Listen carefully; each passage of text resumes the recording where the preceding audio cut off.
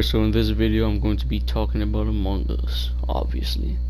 I'm gonna split up the video into three different. Oh yeah, first off, I want to say the background is only showing off the astronaut skins that I have in Fortnite because I don't have any gameplay of me playing Among Us. So anyways, that's already like a fourth of the video that I have. So Among Us, I'm gonna be splitting up into three different topics: gameplay, customization, and like basically ways to win. Strategy. I'm gonna start off with customization. Customization is a pretty wide variety of different customization.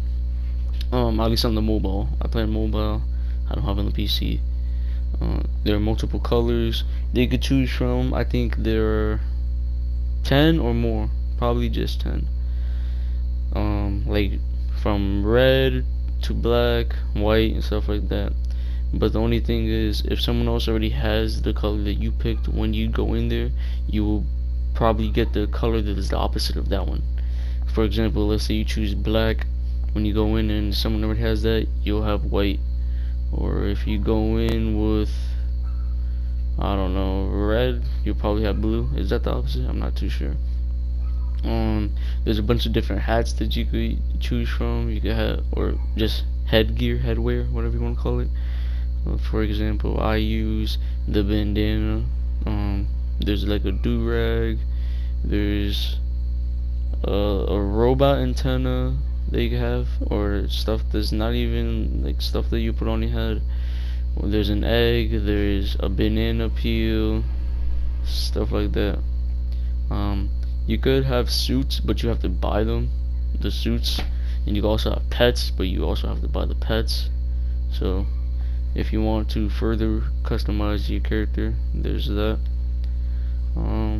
Next, we're on to gameplay. Gameplay mechanics, you can really just change it. If you're the lead part of the league, you change it. Oh, I can't even speak. The most amount of people that could be in your Among Us game are 10. You could play with randoms, or you could play private and give your friends the code. You could change the different amount of speeds.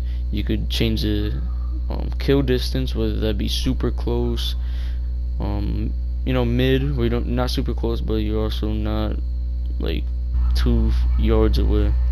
Then you could also just basically, what do you call it, just make it far away that you could kill them. What else? Now we're on to strategy. Now I was thinking of telling you guys exactly what I do, but my friends will probably watch this video. Probably not. They're fake like that. They won't watch it. Anyways, just in case of the off chance that they are watching it, I'm just gonna tell you this: try to separate the people. If you're an imposter, separate them. Like make them gain your trust, and also strike when it's unlikely that someone will strike. I know it's kind of hard because everyone's gonna be on the high horse. Like legit, if you even run past them, they might report it and be like, "Oh, this person was following me."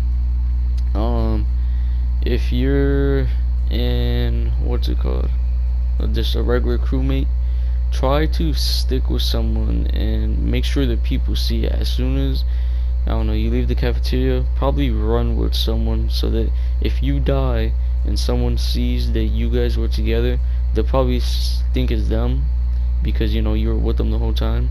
And if they aren't the imposter, then you should be safe, unless the imposters are smart and they kill you both at the same time. That's pretty much all for today's video. All I wanted to say, and peace out.